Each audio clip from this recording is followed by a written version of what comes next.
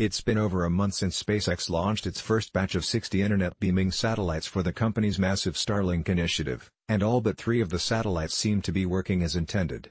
Initially, SpaceX was able to communicate with all 60 spacecraft after launch, but eventually lost communication with 3 outliers. The uncommunicative trio will continue to orbit the Earth for a time, but will eventually get pulled down toward our planet by gravity, where they will burn up in the atmosphere. The rest of the 57 satellites have been working as intended, according to the company. 45 of the satellites have raised their altitudes with their onboard thrusters and have reached their final intended orbits of 342 miles, 550 kilometers, up.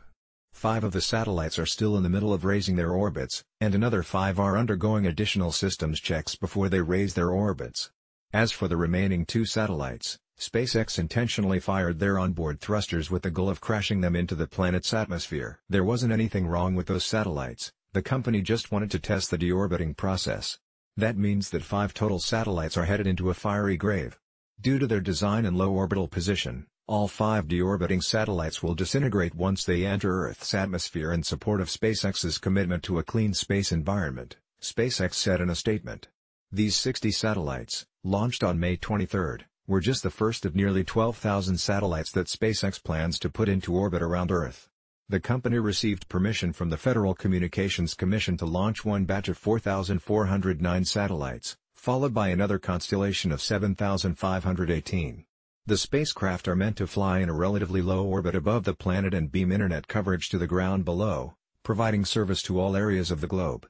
The idea is to provide coverage to rural or remote areas, where laying fiber isn't an option, as well as provide another internet service option to customers. The company will soon start using its fledgling Starlink constellation to stream videos and play high-bandwidth video games, in order to see just how much lag time there is in the service. But the company says it will also implement changes on future spacecraft based on this launch. While we are pleased with the performance of the satellite so far, SpaceX will continue to push the operational capabilities of the satellites to inform future iterations, SpaceX said in a statement.